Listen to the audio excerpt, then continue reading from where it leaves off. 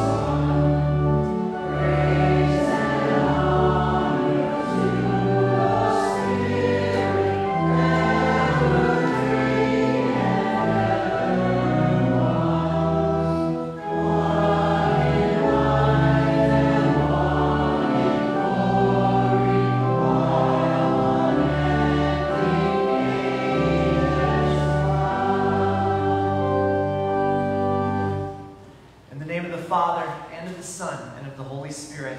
Amen.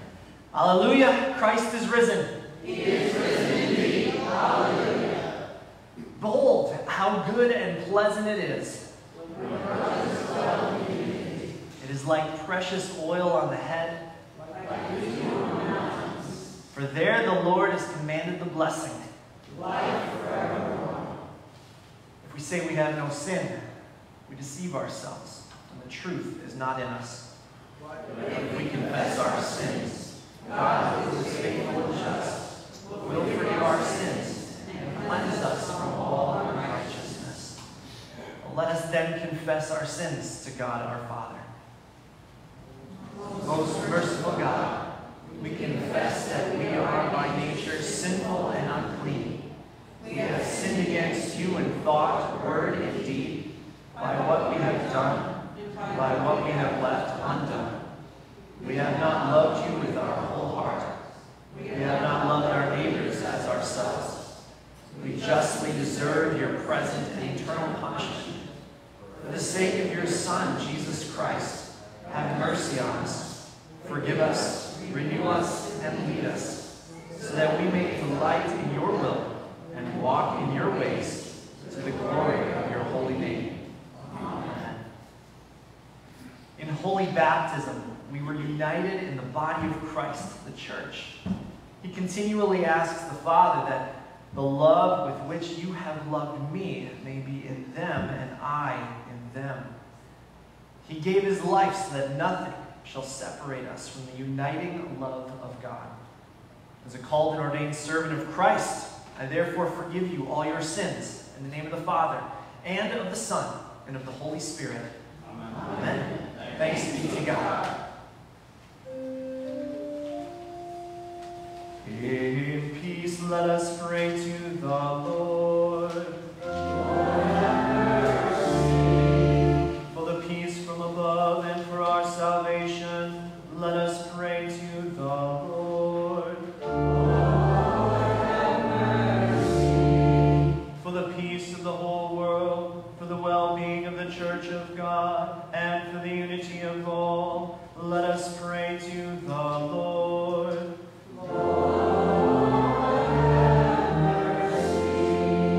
For this holy house and for all who offer here their worship and praise, let us pray to the Lord.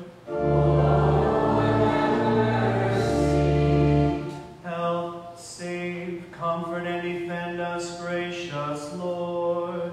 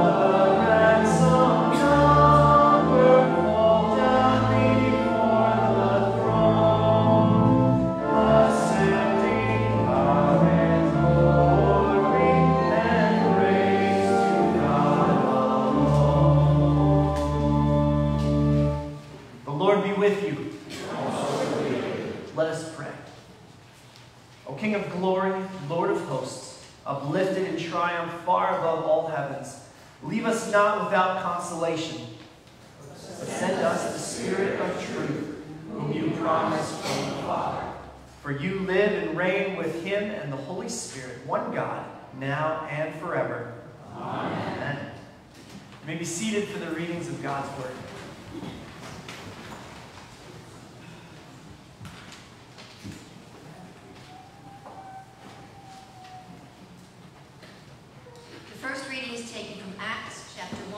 verses 12 through 26. Then the apostles returned to Jerusalem from the mount called Olivet, which is near Jerusalem, a Sabbath day's journey away. And when they had entered, they went up to the upper room where they were staying. Peter and John and James and Andrew, Philip and Thomas, Bartholomew and Matthew, James the son of Alphaeus, and Simon the Zealot, and Judas the son of James.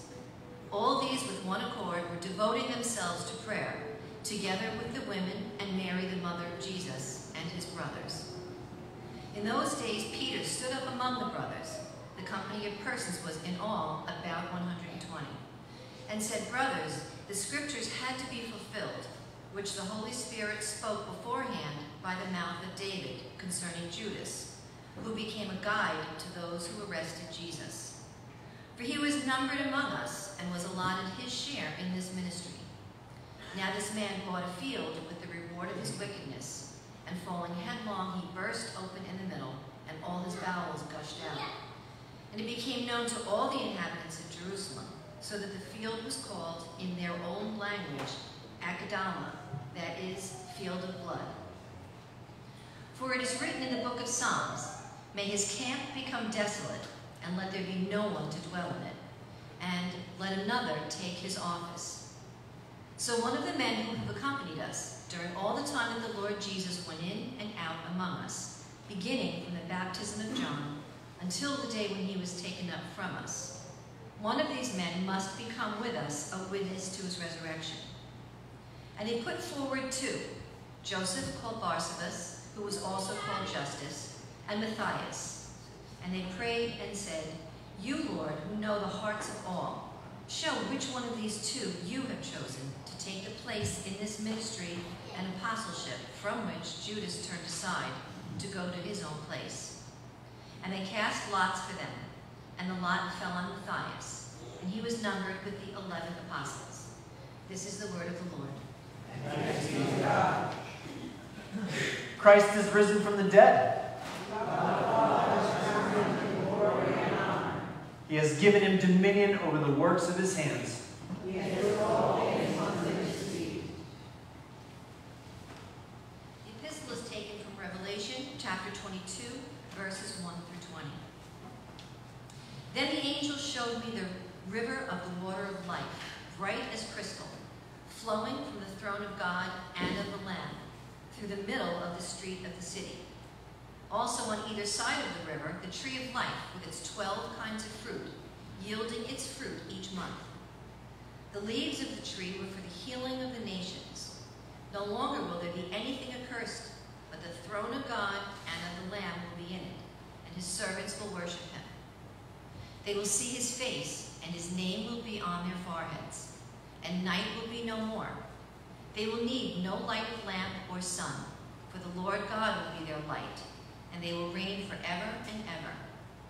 And he said to me, "These words are trustworthy and true. And the Lord, the God of the spirits of the prophets, has sent his angel to show his servants what must soon take place.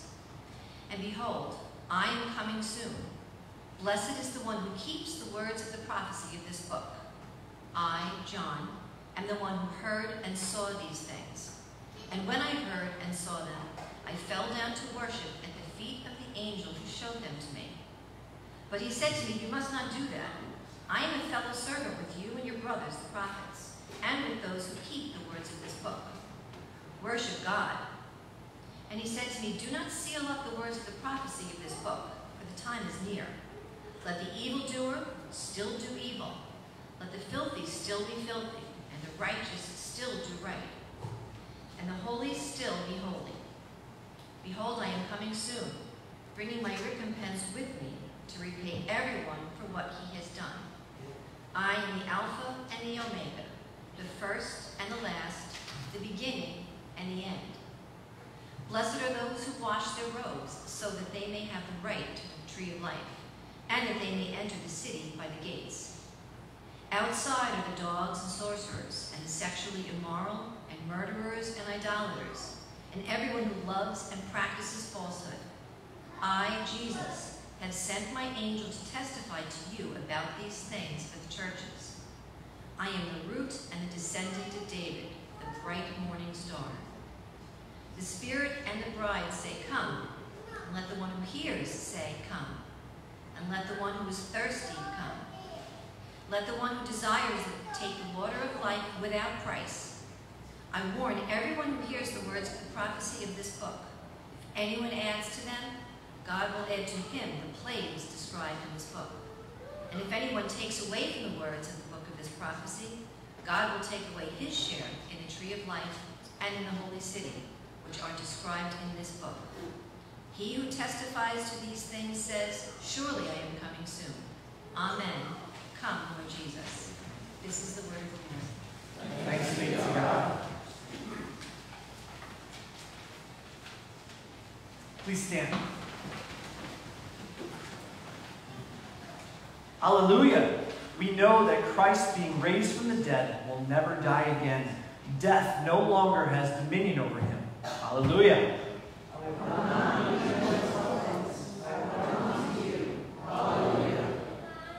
The Holy Gospel according to St. John, the 17th chapter. Jesus said, "I do not ask for these only, but also for those who will believe in me through their word, that they may all be one, just as you, Father, are in me and I in you, that they also may be in us, so that the world may believe that you have sent me. The glory that you have given me, I have given to them, that they may be one even as we are one, I and them, and you and me, that they may become perfectly one, so that the world may know that you sent me and love them even as you loved me. Father, I desire that they also, whom you have given me, may be with me where I am, to see my glory that you have given me, because you loved me before the foundation of the world.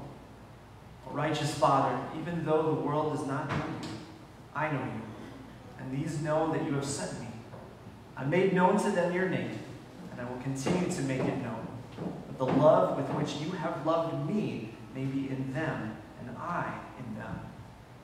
This is the gospel of the Lord.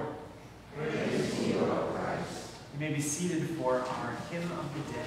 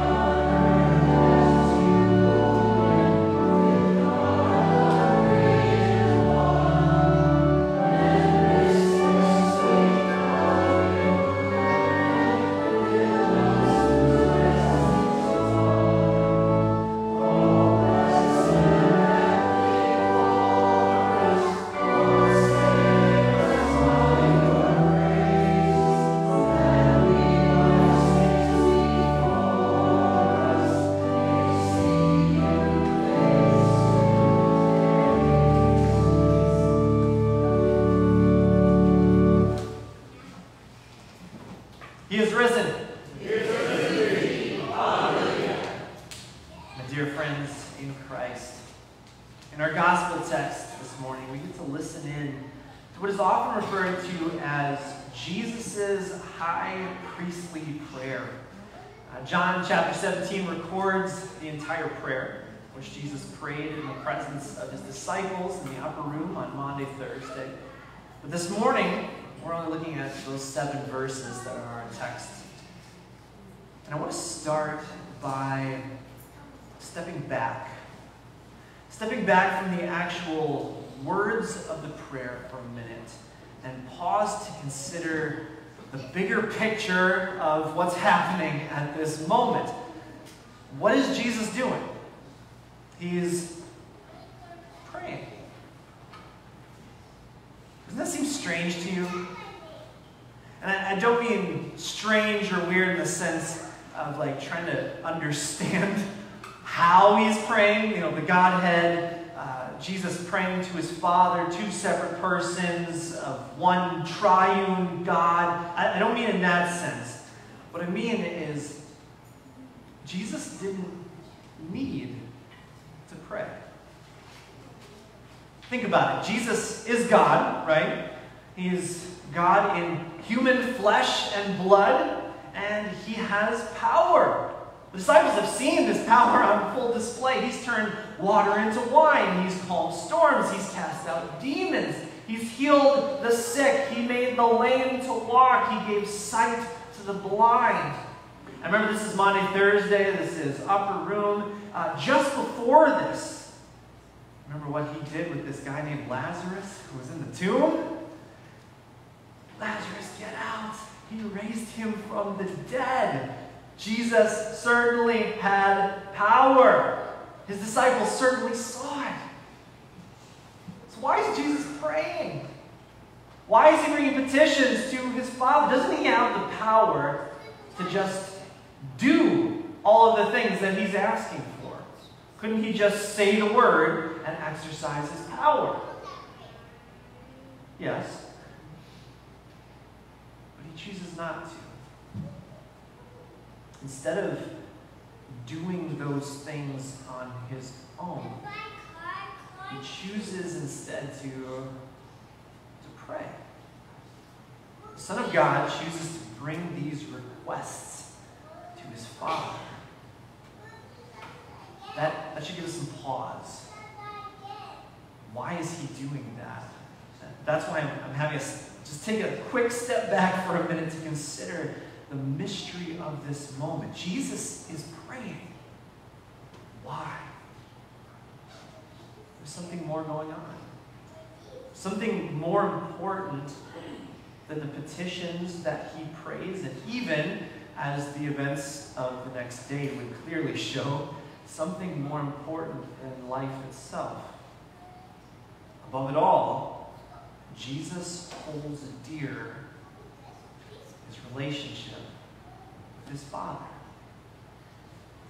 They are one, as he says and prays.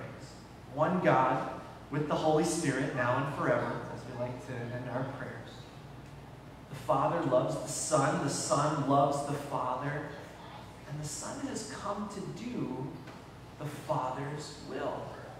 For example, if you go back in the Gospel of John, because our text comes from the Gospel of John, if you go back to chapter 4, Jesus met a woman at the well in Samaria. This is the Samaritan woman at the well. And his disciples, they went to go into the town to get some grub. And when they come back, they meet with Jesus. They see him talking with this gal, and they try to get him to eat. And Jesus responds, "My food is to do the will of him who sent me and to accomplish his work." And then you got 2 chapters later, John chapter 6, Jesus had just fed the 5,000. And if you remember, he fed the 5,000, he travels to the other side of the Sea of Galilee. They go after him because they're looking for their next meal. So they follow him, and that next morning, Jesus says to that crowd, "All that the Father gives me will come to me, and whoever comes to me, I will never cast out, for I have come down from heaven not to do my own will, but the will of him sent me." Those are just 2 examples, but you see, Jesus has been saying it all along. And now here in the upper room, as we take a step back, we realize what's going on. We see this mysterious, remarkable moment. We see it in a very powerful way. Jesus holds dear his relationship with his Father. It's at the heart of who he is. His life is lived in this intimate relationship. He seeks and he does the Father's will. And he entrusts everything. He even commits, as the next day would show, his Spirit into his Father's hands. Now let's turn to the words of this prayer. What does Jesus pray for? Well, now it becomes a little clearer. He's praying that you would have the same intimacy with the Father that he has with the Father. Jesus prayed for us that they, and this is not just the disciples who are listening in, because it's they who have come to believe through their word. That's us, those who have heard the promises of God, who have come to faith through the promises by the power of the Holy Spirit. That's us, that they may all be one. Just as you, Father, are in me, and I in you. That they also may be in us. I think it's ironic and astonishing that Jesus prays this prayer on the night that he was betrayed. There's anything but unity, anything but intimacy that night. Jesus went out, Judas, he went out to betray Jesus. The disciples all deserted him. Peter denied him. The people he loves would demand his death. In every way, Jesus would face the cross alone. But that was the plan from the beginning. That was the Father's good plan, the Father's good will. On the cross, Jesus would die for the sins of the world. Everything that separated us from God. The third stanza of stricken, smitten, and afflicted always hits home here. Ye who think of sin but lightly, nor suppose the evil great, here may view its nature rightly, here its guilt may estimate. Mark the sacrifice appointed, see who bears the awful load. 'Tis the Word, the Lord's anointed, Son of Man and Son of God. Our sin is an awful load, and Jesus bore it. And he bore it all for you because he loves you, because the Father loves you. The cross is the beautiful proof of that love.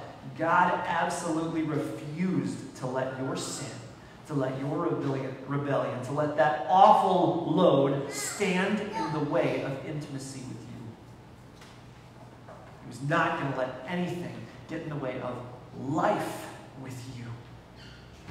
Jesus said in John chapter 12, verse 32, when he's talking to religious authorities, he says that when he is lifted up, that is, when he is crucified, he will, quote, draw all people to himself. That's exactly what he did. But through his death, there's reconciliation with God. You are drawn into that relationship with God. When Jesus, by faith, by your baptism, drew you into his death and resurrection, he drew you into relationship with him. You have that. And when he brought you into relationship with him, I and the Father are one, he brought you into relationship with the Father. Your relationship with the Father, dear friends, is just as sure and certain and set as Jesus' relationship with the Father, because you are in Christ by faith, through the power of the Holy Spirit, through the promises of God spoken to you in word, water, bread, and wine. You are in Christ. Therefore, you are in him. You are in God as well. You have that relationship. You see, without the promises of God, without the forgiveness of sins not proclaimed to you, the promise of that reconciliation, that repaired, reconciled relationship because of Christ's atoning sacrifice, the promise of the resurrection of the dead, the love of God proclaimed to you, if all that's not sure, if that's not proclaimed to you, then one of the major practical casualties is prayer. Without the promises, prayer becomes a sort of transaction. This is how the world kind of sees prayer, right? As a transaction, something that we might do only when we're in great need, or when we've discovered that we're powerless to do anything about a certain situation or problem. Don't get me wrong, turning to God in prayer during those times is not a bad thing. This is a very good thing, of course. It's a beautiful thing. What I'm saying is that we pray because we've been brought into relationship with God. There's Jesus, right, in the upper room, praying. He holds dear the relationship with his Father. And I might even say it this way, he prays because of that relationship. Everything he does, he entrusts to his Father, even his own life. When he's alone and forsaken on the cross, literally alone on the cross, in pain and suffering beyond our imagination at the point of death, what does he say? Father, into your hands I commit my spirit. He commends his very life into his Father's hands with the assurance that Easter's coming. And it did, didn't it? And so we pray. Not just in times of need, but at all times. Not because it somehow earns us some spiritual brownie points or gets us in good with the big man upstairs. Have you heard that before? Or anything like that. Prayer is not a transaction. It's not a, you do this and God will do that. If we say the right words, God will do whatever it is we ask. For us, friends, dear friends, for those of us who have been brought into the triune God through the word spoken to us, prayer is the heartbeat of our relationship with our God who loves us. The Father holds dear his relationship with his Son. And so he holds dear his relationship with you through his Son. You are his child, yeah? By baptism? Yes. He gives you access that only a child would have to his or her father. I think, right? Romy. There's no other kid has access to me like Romy does. Right? There's a relationship there that doesn't exist anywhere else. You've been brought into that father-son, father-daughter relationship with God. The God of the universe who loves you. Your graciously heavenly Father who knows what you need, who is for you, who loves you, who hears and listens and knows. And he who did not spare his own Son but gave him up for you, how will he not also with him graciously give you all things? When we have the promises of God in Jesus, when that foundation is firmly planted, sins forgiven, death defeated, relationship restored, secure, finished, then prayer can be seen rightly. Prayer can be seen for what it is. It is beautiful as the heartbeat of our relationship with God.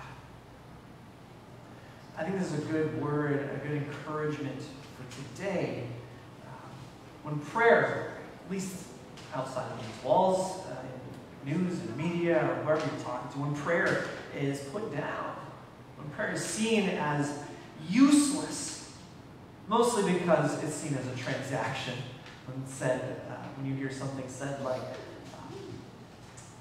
prayer's not working, something like that. Prayer's not working, prayer's not doing any good. Is that not transaction talk?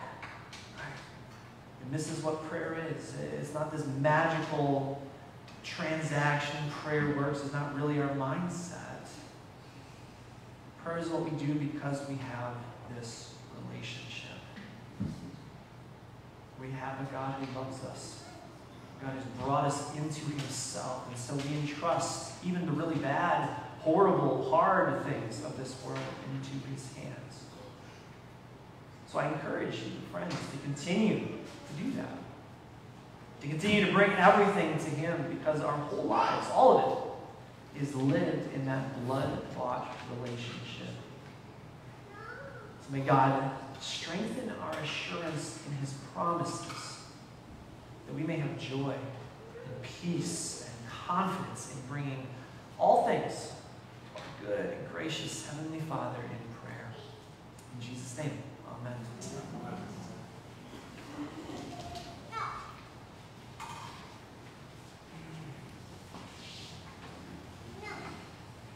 Please stand.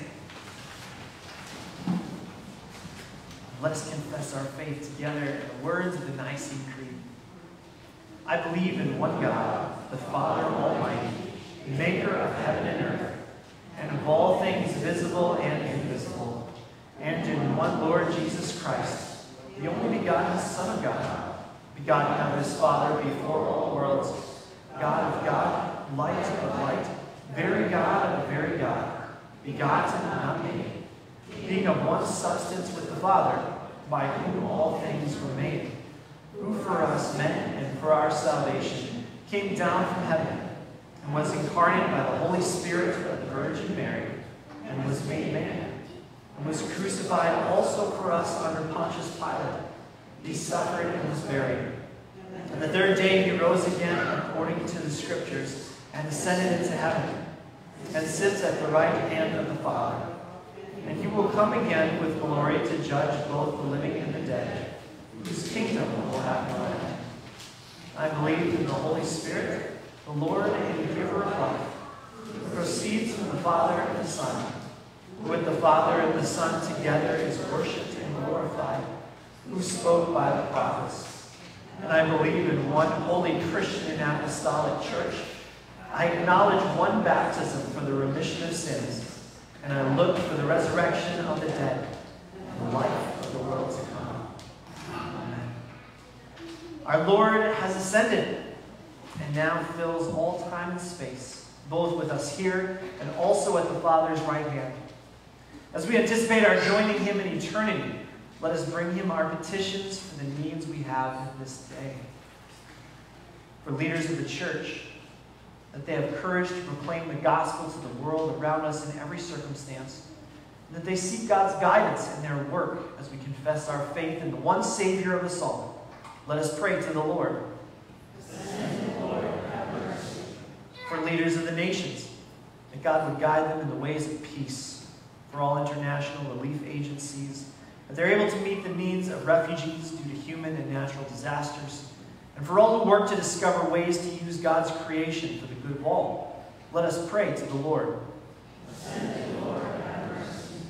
For those who tend fields and flocks, who minister to the sick and dying, and who go in harm's way to order society and to ensure freedom, that God would protect and guide them, using them for the nourishment, health, and concord we need each day. Let us pray to the Lord. Lord, have mercy. For those near and dear to us with problems of health, welfare, sorrow, unemployment, or other concerns, including Jane Wicks, Allison, Chris Turner, Barbara Stanison, Donald Wicks Jr., Greg and Karen Lucas, Anita Heaton, Dick Bowens, Doris Ulisby, Kelvin Tong, Erica Brody, David Anton, Carol Roach, Marilyn Stone, Charlie Stone, Paul Albertson, Rocco Campanelli, Kevin and Leah Franciani, John Matern, Michael Crass, Matthew Sirico, Lisa, Chris, and Olivia, Abigail, Hope, Lisa, Norman Lambie, Bill, Jennifer Christopherson, Christopher DePalma, Kathy Kern, Monica Peschel, Natalie Piper, Alicia Kist, Ella Famulero, Gordon Stanisic, the family and friends grieving in Uvalde, Texas, and those we name in our hearts.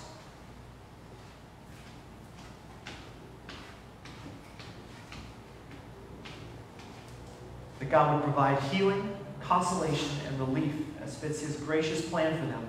Let us pray to the Lord.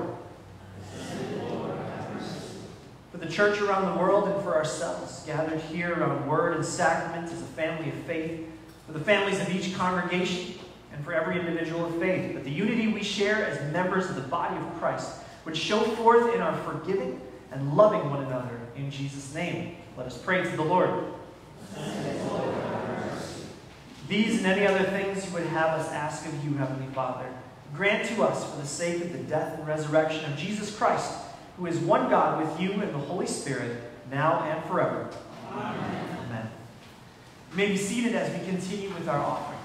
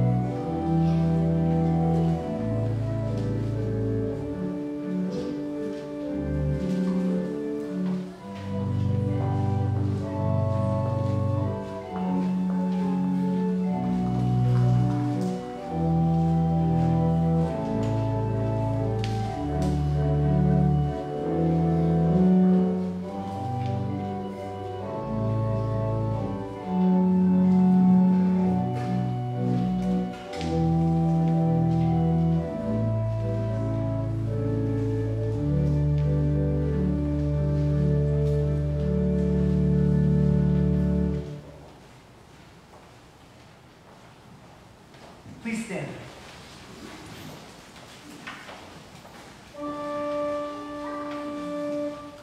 What shall I render to the Lord for all his benefits to me? I will offer the sacrifice of thanksgiving and will call on the name of the Lord.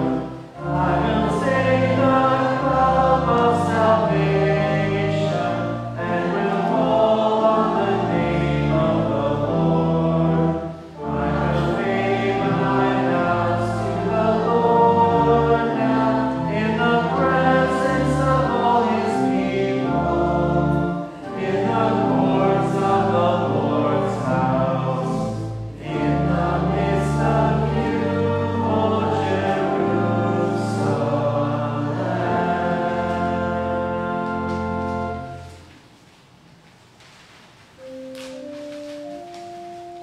The Lord be with you. And also with you. Lift up your hearts. We lift them to the Lord. Let us give thanks to the Lord our God.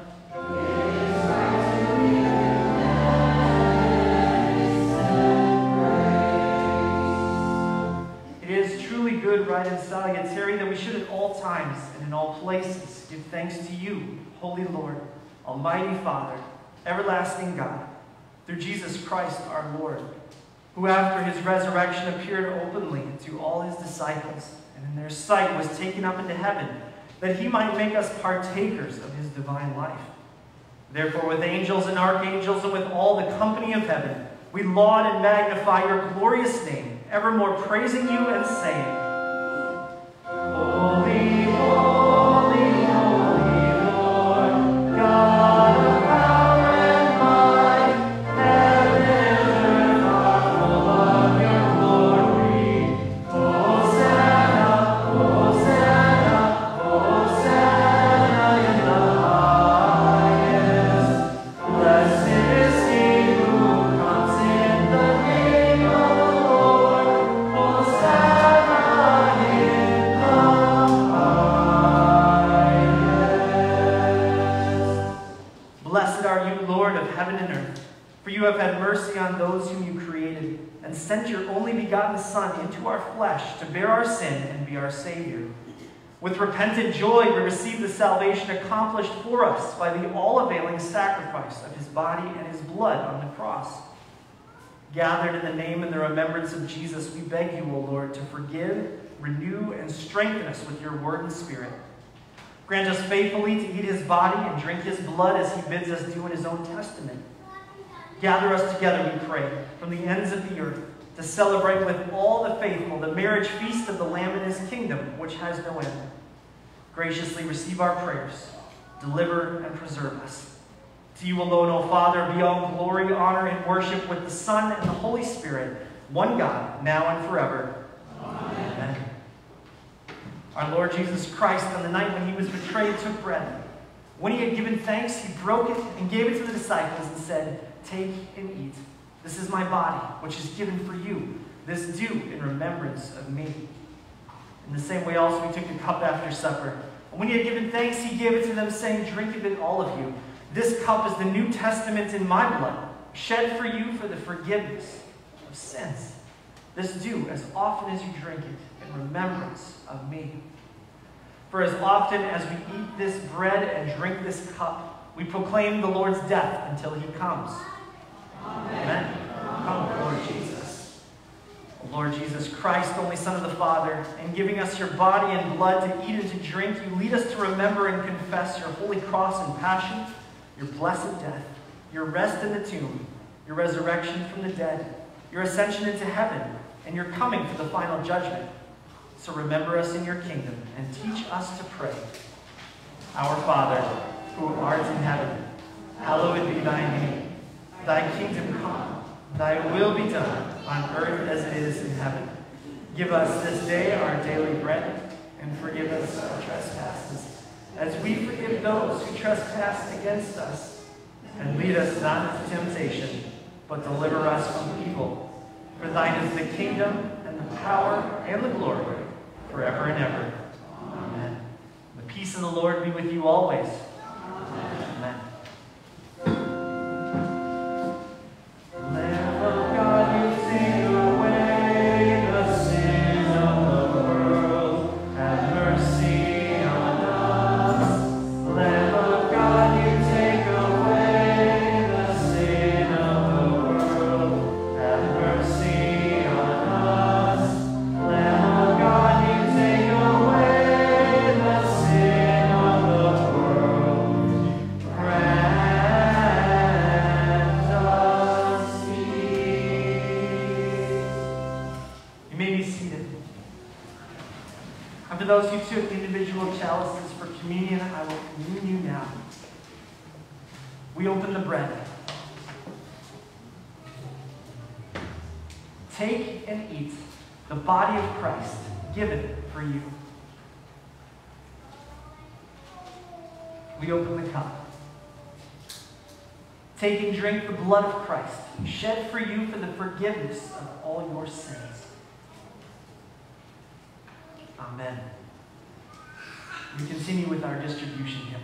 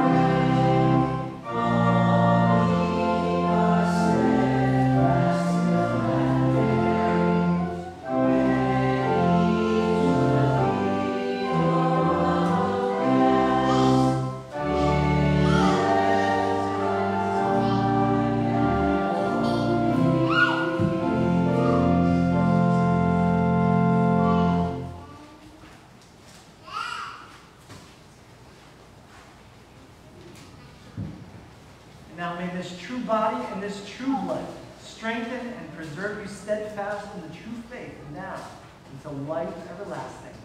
Depart in peace. Amen. Please stand.